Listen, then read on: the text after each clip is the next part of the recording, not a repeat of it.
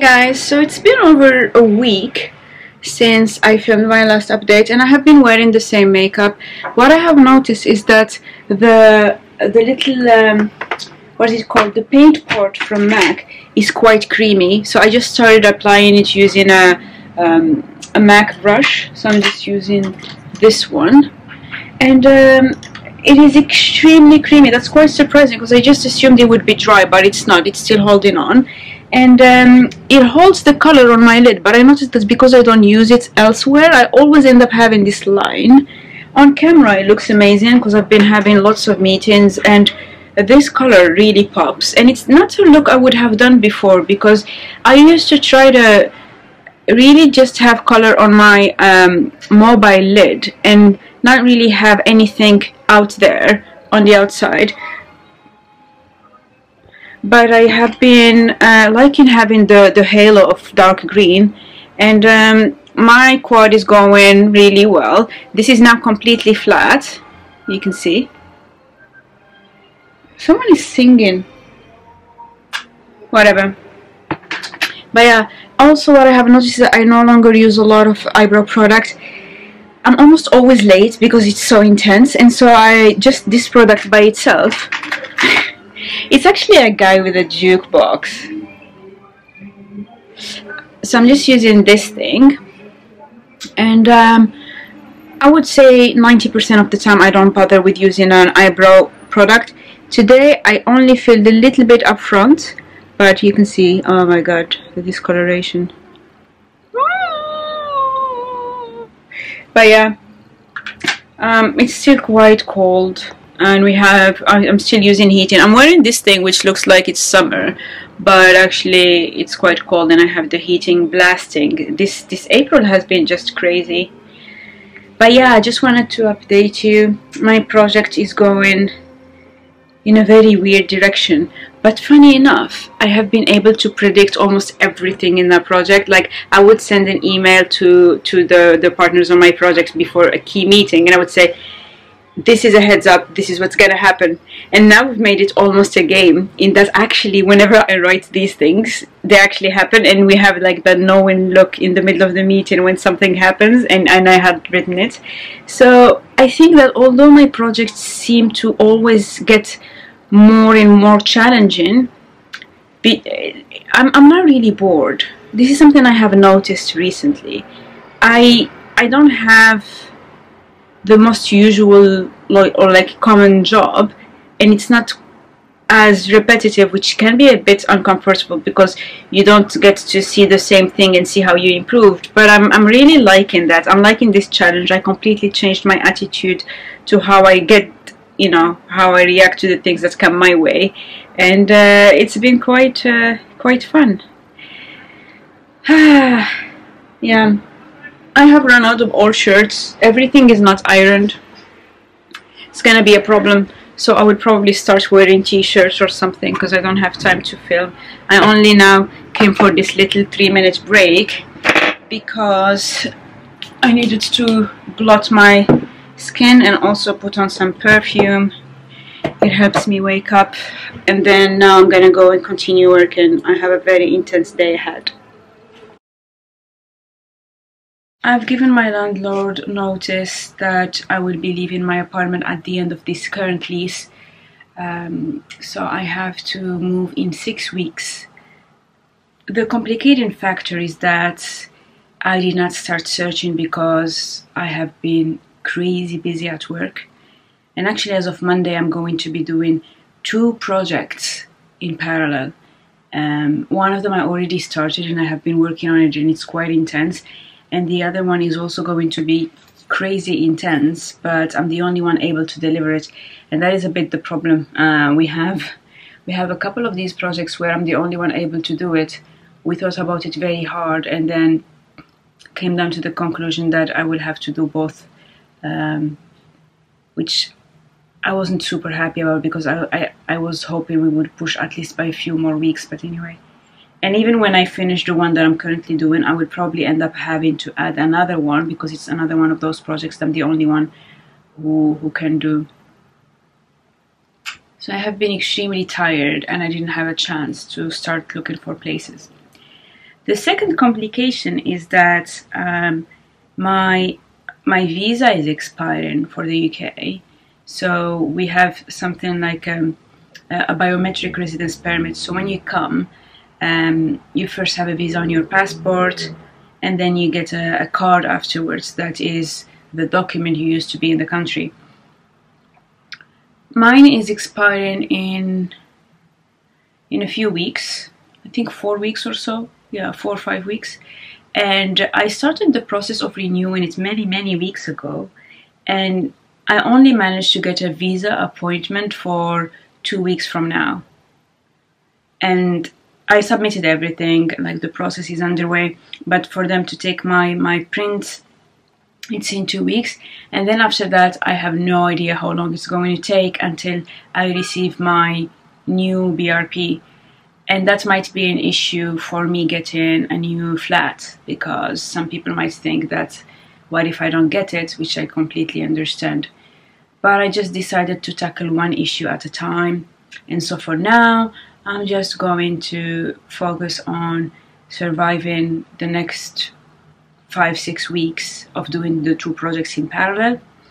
And then also trying to see how to best get ready for my move. So I do have some empties that I wanted to share with you, and I thought I would be just filming 1 video a week so that it helps, kind of like a diary. So this is today's video, and I'll show you the progress in my search. So first let me fetch my empties and also show you a few things that I have bought, because I did not catch up with you in almost 6 weeks, so there are a lot of things that I just put around. So let me get my empties. I put them typically in this little basket under my Fortnum & base in Mason's basket. So I'll get this one, see? Ooh! Alright, so let's see what we have. This is my box. Ta-da! First thing I finished is this Mitchum deodorant. Nothing exciting, but I got a few deodorants that are spray deodorants, and I am using them.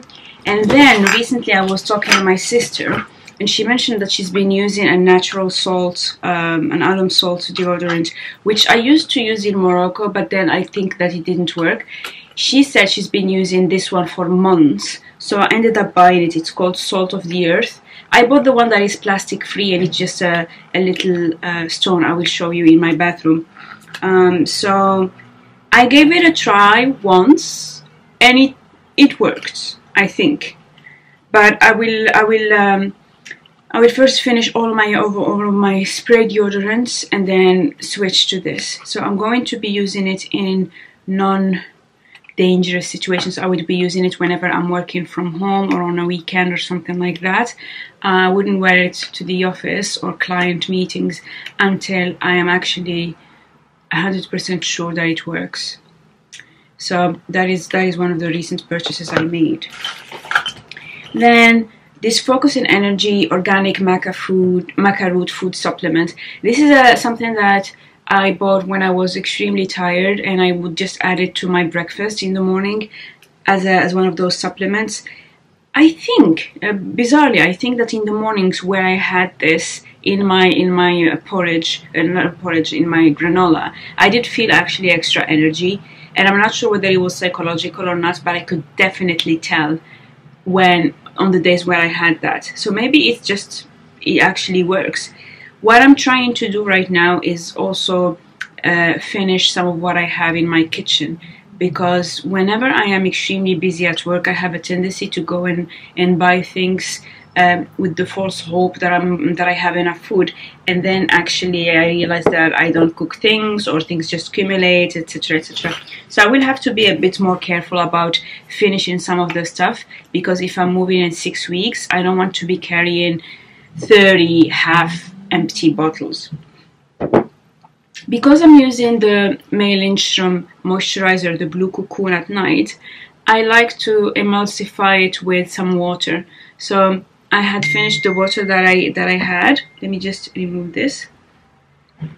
And this was a travel size zero zinc that I had from La Roche-Posay that I bought a couple of years ago, and I decided to just finish it. So that was a spray that I typically buy. I didn't have any other backup, so I tried to repurchase it and my order got lost. So that's that for you. Besides that, when I finished this, I had also the Caudalie Eau de Beauté Beauty Elixir. So this is a very cult classic from Caudalie. It smells almost of lemongrass. I really like it. It has some essential oils. It's quite refreshing actually to use, but it's rather expensive. I have a friend who put me on that many years ago. I blame her, but yeah, I don't think I see a difference in my skin when I use it, but it just feels so indulgent just because of the nice smell. So I did not repurchase this. Instead, I also had a bottle of Evian spray water that was in my office. And I recently went to my office just to have a look at some stuff, and I found it in my drawer, so I brought it home so that I could use it. Again, I'm just trying to make sure that I don't buy unnecessary things that I will have to lug with me very shortly. Then another skincare product I have is the Ordinary Glycolic Acid Solution. It's mucky, so it's clearly expired. That is one thing that I stopped doing, because many years ago I used to buy doubles and triples of things as a habit, because when I lived in Morocco I didn't necessarily have access to a lot of the products, and so me traveling abroad and having access to something meant that it was my opportunity to get my backups for the year. I very slowly stopped doing that, but this is a remnant of that phase. So yeah, I stopped buying triple things.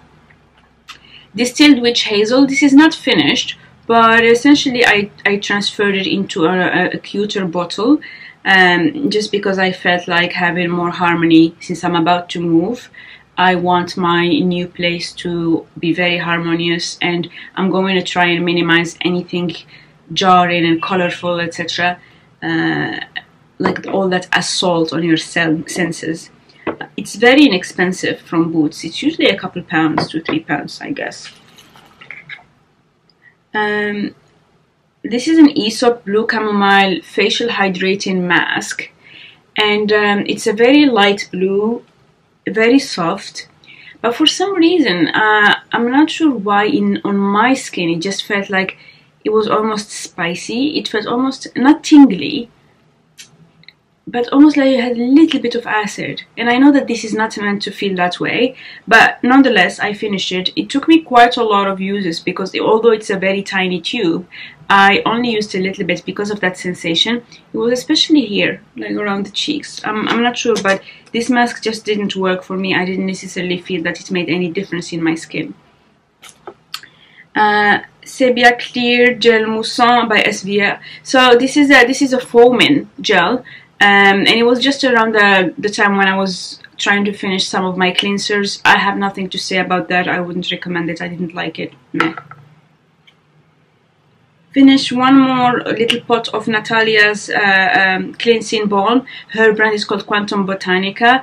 And recently I opened another one of these and I realized that it was all white and started to smell a bit rancid. So I think because it is a sample, it doesn't have as much of a stable shelf life as the full size, and so I decided to use the samples a bit more, because at some point I was thinking maybe I would save them for later, because I had already used this is my third one of these, but I just decided that I'm just going to continue using the other two cleansers, so that I don't have to carry that with me, and also I don't want it to go bad. Like right now it does have a little bit of a rancid smell, but it's not gone bad. It's just more because it's oil based.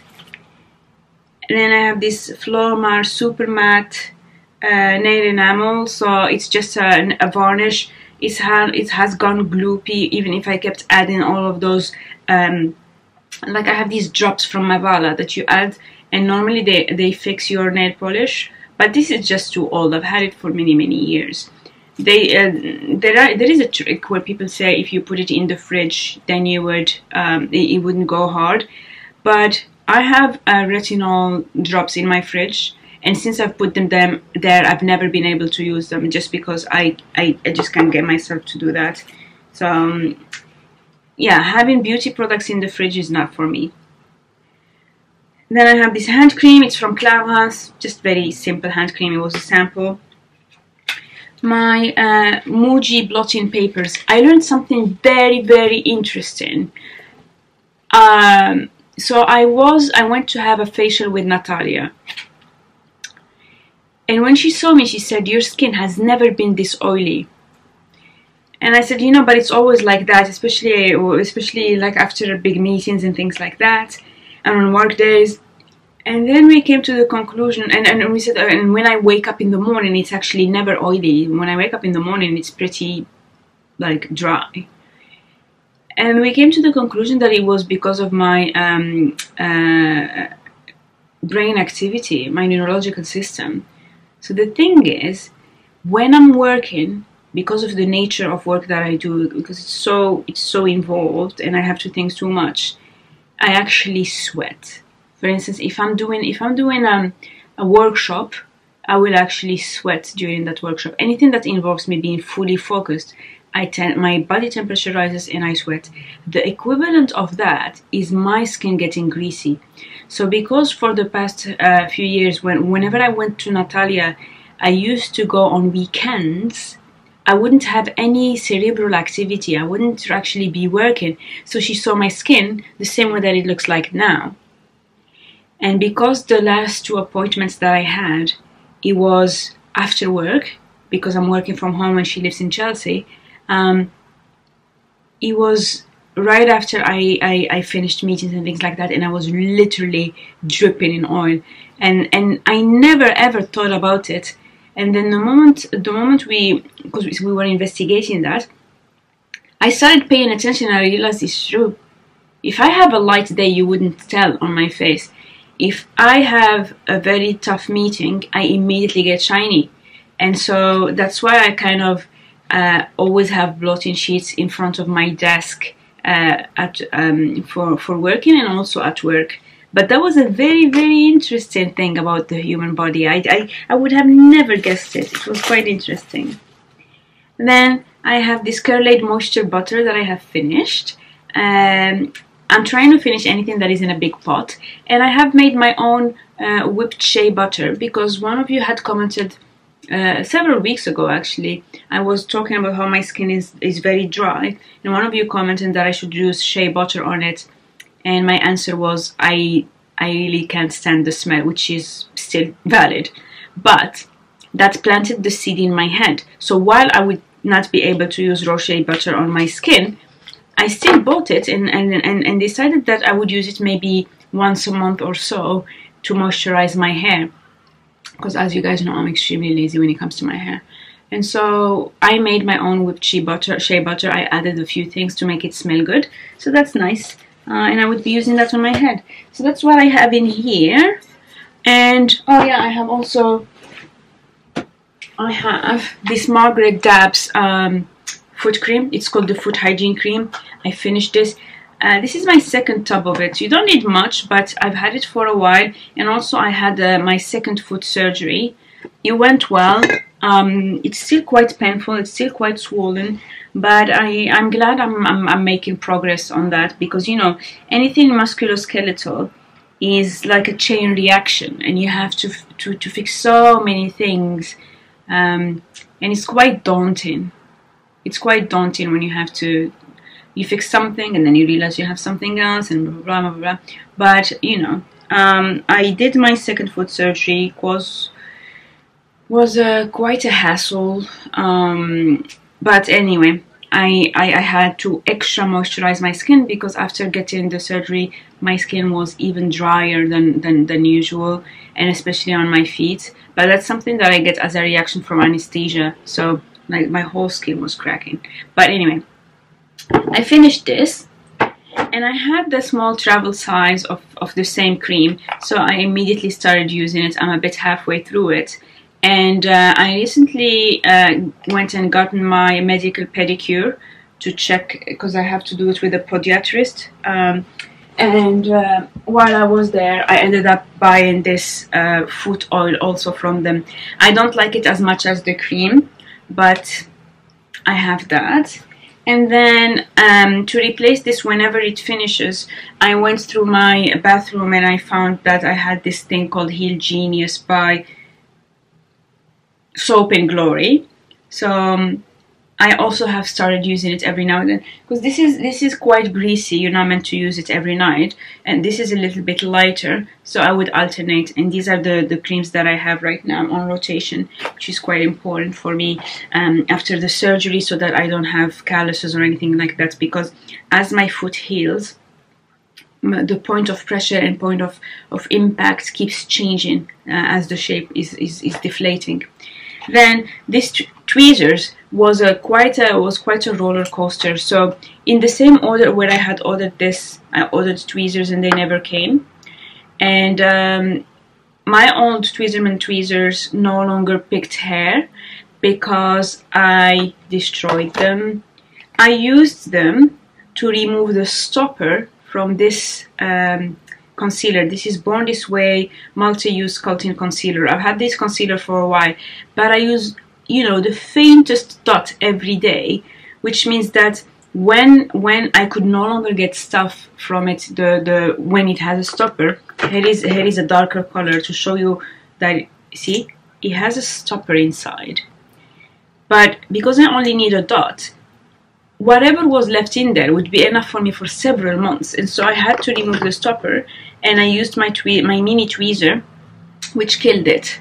And so that's why I had to buy other tweezers, but they wouldn't come. And so when I gave up, I eventually went to Boots and I bought another Tweezerman, because for me these are the best in the world. It's stainless steel, and this one is colored rose gold. Not that I care, but it was a recent purchase. And the last thing I purchased beauty-wise was this Sim Bright moisturizer by the Inky List. I've never bought anything from the Inky List. It's just that I was at Boots really determined to buy the tweezers, because I had one hair here. I had this one random hair on my chin. And I don't know whether it's my childhood or whatever, but I just was thinking, it makes me look like a witch. It wasn't long. I was the only one who could see it. But I had one hair. And so, and I just, yeah. So, I needed my tweezer. And while I was at Boots, I was looking many times for moisturizers, and I ended up getting this one. So, yeah. I also finished this Caudalie lip balm. It's completely finished, but I'm digging it with my nails, because I'm ratchet like that. And it's a really good product. I've been using this for a long time. I already have a second one that is ready to go. I always have one of these in backup, so highly recommend it. So this is what has been happening in the beauty segment. Clothing wise, I got this little top from Sezane. If you can see it. I think it's quite cute. Didn't get to wear it yet. I also got this top, also from Sezane, and this from Amanda Wakely. This is the Sezane thing. I thought I'd show you in my bathroom a little bit of a progress check. So remember the curl aid from Camille Rose? I kept the packaging and I just removed the sticker because it was annoying pink. And I put in here my shea butter. So when I move to my next place, I don't want to have unnecessary packaging, because these things are just annoying, like when you have something so pink. That's my Evian water from the office that I brought. And when I finish it, I will probably repurchase the Zero Zinc, the blue bottle that I showed you earlier in my empties. That's the rock deodorant that my sister highly recommended. And this is a primer slash moisturizer by Smashbox. So when I was trying to find a moisturizer to use, as I was doing my search, I ended up just using whatever I had anyway in my cupboard. And I had this, so that's what I had been using until I ended up buying this one from the Inky List just a couple days ago. And that's the cleanser from Natalia. I will show you, it has gone a bit whitish. That's what I was talking about. But I'm going to continue using it for the next few weeks. I'll probably finish it before I move. And I have another jar of it all in there that is hiding. I moved my witch hazel that I showed you into this Aesop box, like bottle. I can't get my words right today. I'm so tired. And then when I was at Boots, I ended up buying the top coat for this nail polish. You know how much I love this red nail polish. And right now I'm wearing this one. It's the TLC by Essie, but it's not as long lasting as this one, not as vibrant. So, but that is essentially how my little beauty cupboard looks. And I think in the next week I will show you maybe 5 or 6 more empties, because I do have quite a few things that are right now at the end of their life. I just keep them around here actually, but I think in a few days I will finish them, because I want to keep that as more of a ongoing theme. These are my shoes. So I have these shoes from Churches. I do not recommend them at all. They look unbelievably cute on the foot, but they are extremely uncomfortable. I bought them last summer and I really regret it, because whenever wherever I walk, they just make the most horrible squeaky noise, and like really bad squeaky, not a cute way. Whether it's on like wood or carpet in the street, even my colleagues have commented on it. And so unfortunately I tried everything. I tried like putting talcum powder, I tried trying to soften them, nothing. They killed my feet, because my feet are super soft, and at the same time they just are unbearable. So unfortunately I will have to get rid of these, even though they didn't finish a year, which is a really upsetting. But anyway, then I have my trusty Gucci, which I have had for over 4 years, like I think close to 5 years, yes. So for shoes that lasted 4.5 years when they're only made of rubber, these are the best purchase I have ever made, to be honest. I absolutely love them. Obviously now that I've had my foot surgery, I can no longer wear the very old shoes, because they morph to your foot, etc. But highly recommend these. Yeah, I'm still hesitating. I'm not sure whether I'm willing to invest as much in shoes again. So I recently bought these from Sezane. They are roughly the same size as my Church's shoes, but they still feel a little bit bigger on my foot. And I'm going to buy an insole from Birkenstock, so that I can walk in them comfortably. So I'm going to try and find that this afternoon. But these Sezane ones are going to replace my very old Gucci and my failure of a purchase from Churches. Yeah, so there is nothing else I wanted to show you. I think this is how it's going. We are at 6 weeks before I move. I need to regain my energy, and I need to make sure that I know where everything is. So right now I just need to continue organizing my stuff and get ready to go out at some point, get some sun in my face. And that is that.